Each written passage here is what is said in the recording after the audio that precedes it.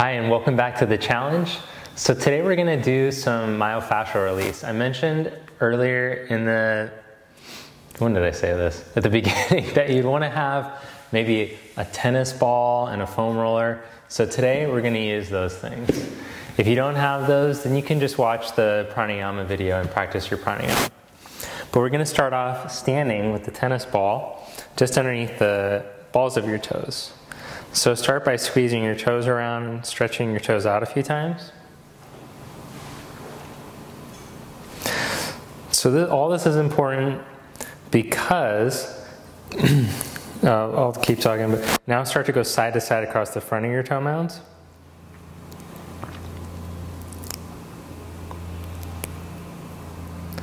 And the back. When I first started doing yoga, I used to think like if your body didn't move well, it's because your muscle's tight. Oh, so I gotta like stretch that muscle, get that muscle healthier. And then go back slightly from there, like an inch further, and invert and evert your foot. Twist the inner foot down, twist the outer foot down.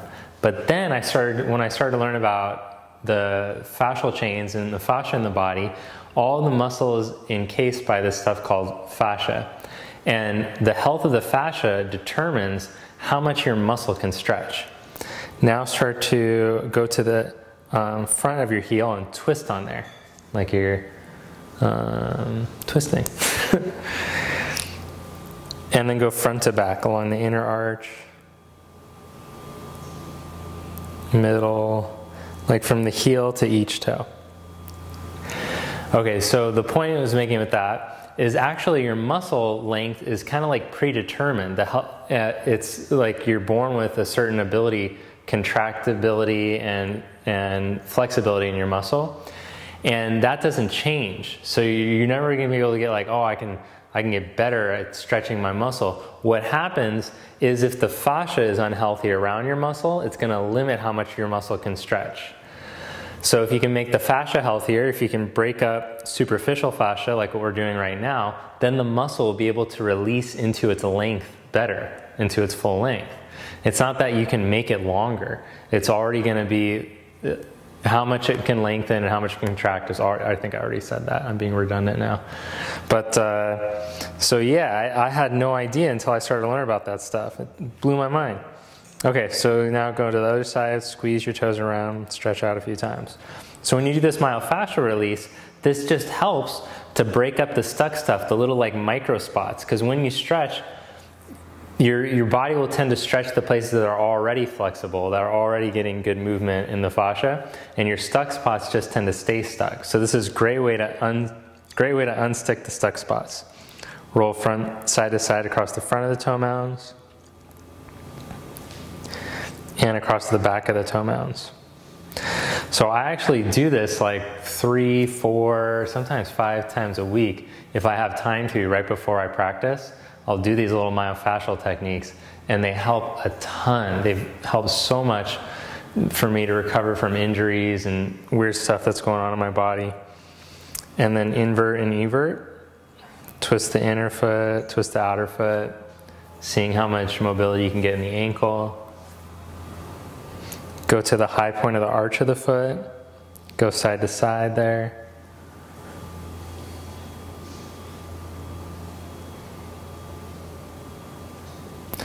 And then go to the front of your heel and twist on it.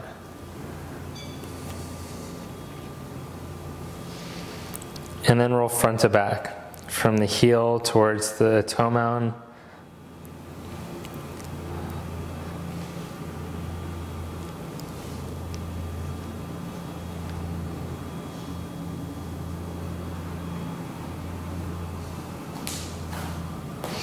Okay, cool. Then take your ball to the side. In case you ever wonder what's in that basket. That's what's in the basket. Oh, that's my props. Okay. All my grinding tools. Okay, now we're going to take the roller just above the knee. I'm going to go right, not onto the side of the leg, not onto the quad, but right in between the quads and the IT band. And then we're going to start by going side to side. I'm not on the knee, I'm just above the knee. And then up and down. And then go up a little bit from there, side to side, and up and down. We'll just work the way up this line of the leg. Now, if this feels so intense to you, where you can't breathe, you can't even move, that means your foam roller is too hard. I'm using high density foam roller, the highest density that you can get on Amazon, I think, next to like just using a PVC pipe or something. And but I started out using the softest one, and that was all I needed. And then after like doing it for a month, then I went up to the medium, and then finally the hard one. You can also roll in between the hamstrings and the IT band.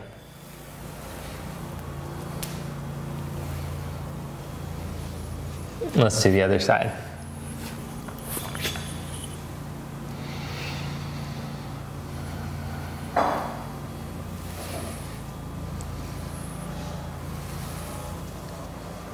So from skateboarding, hiking, doing long walks with Ollie, these muscles, they get pretty stuck to the IT band for me.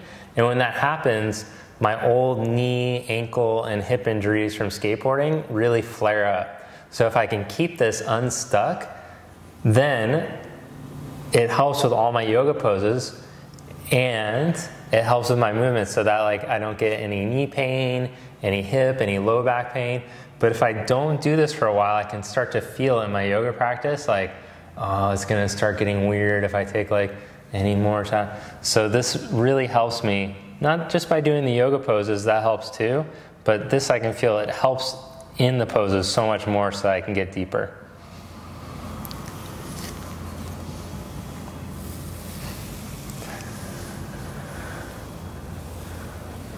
All right, and then we'll throw the inner leg up onto the roller, like so. Okay, so I take it just above the knee. A few different techniques here. You can go side to side, you can internally and externally rotate, and then you can pin and bend and straighten your leg. And then just like we did up the IT band, you can kind of work your way up the leg using whichever one of these techniques or all three of these techniques feel to help.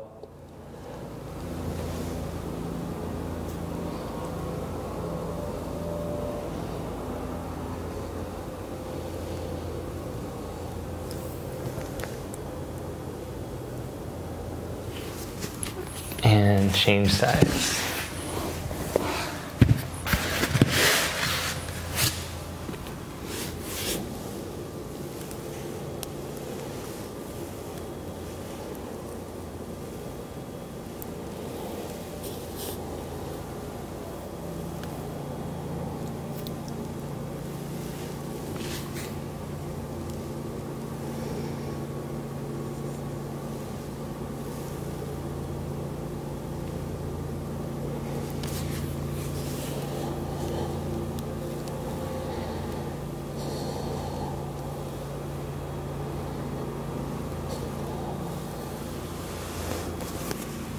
Okay, now onto the hips.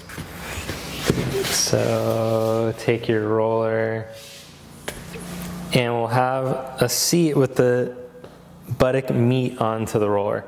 Now, when you roll the hip, you don't want to roll on this outer hip bone, the greater trochanter, because you have a bursa there, fluid-filled sac, and you don't want to grind on that because you could rupture it. So stay just above that spot, behind the spot, in front of the spot. Don't go onto that spot. So on your buttock, you can roll up and down, side to side. You can even roll into the TFL, which is just to the side of the hip, in between the glute med and the front of the hip.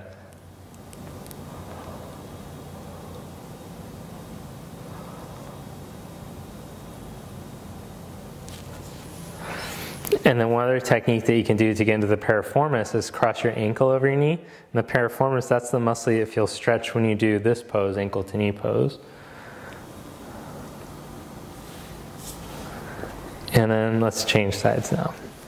So take the other buttock.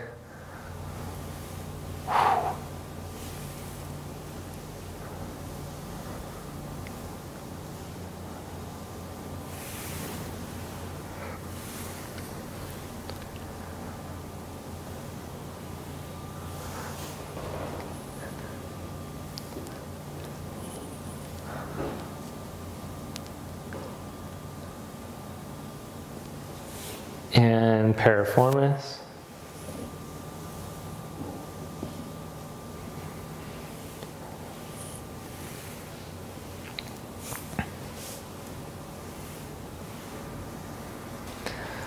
All right, now onto the upper back and the lats. So take the roller just at about the bra line, put your hands behind your head, and start to roll up and down in between your blades.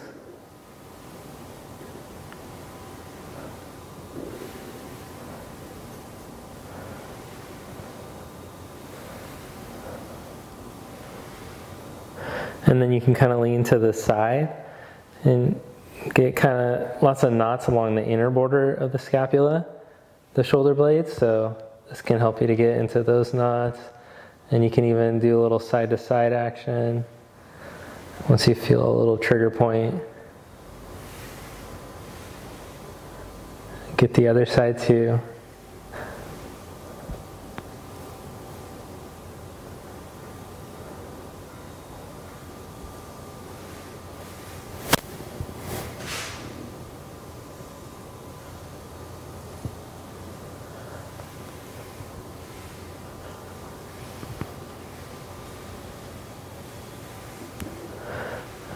Okay, now take the roller just about the bra line again, and then roll onto your side, into your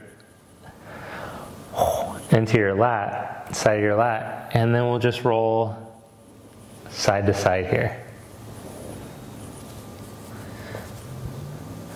And then roll up slightly.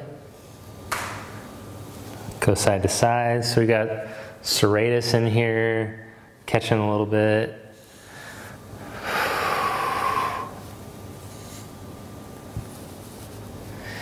So when these muscles get all stuck to each other in here, then it really limits the amount that the arm can stretch. So one really cool technique is if you roll out, we'll try it right after this. Now don't go all the way up into the armpit, stay just below the crease of the armpit when you're rolling this.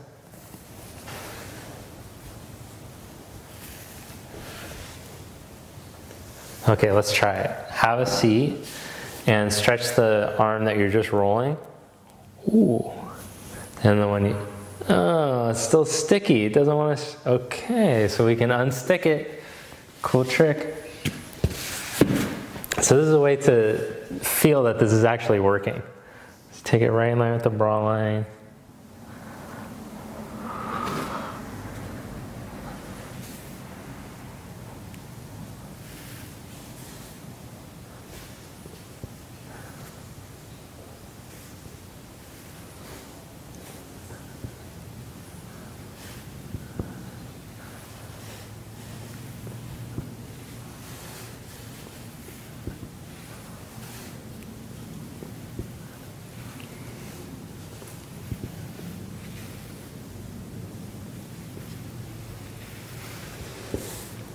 All right, so those are some great techniques that you can use to help to keep your body moving well, to unstick the stuck stuff. One last one that I want to show you is with the, let's get that tennis ball back out. And we're going to roll right into the upper traps, levator scap.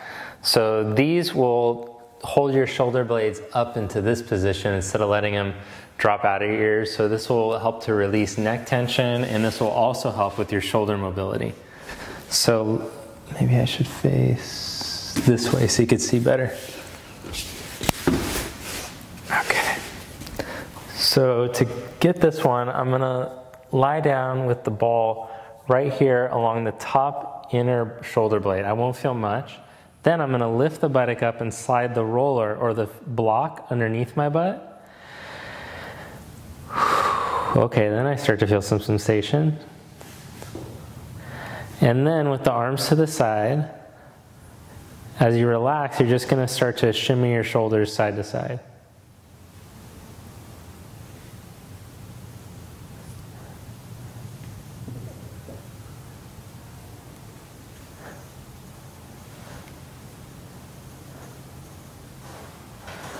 And then take your arm up and move your arm around in different directions.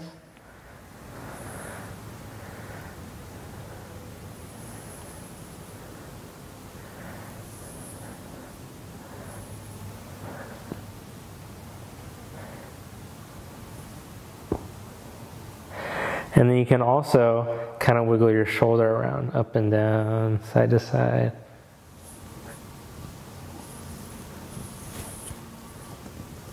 Cool, move that ball. And change sides. Then lift the buttock up again, slide the roller back underneath. Arms out to the side, just relax. And then start to shimmy the shoulders side to side.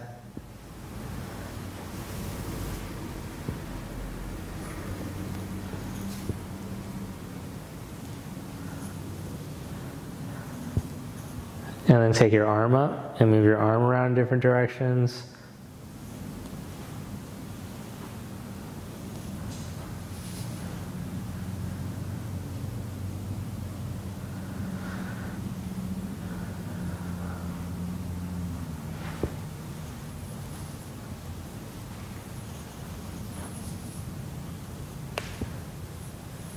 And then relax. Lift the buttock, move the ball, move the butt.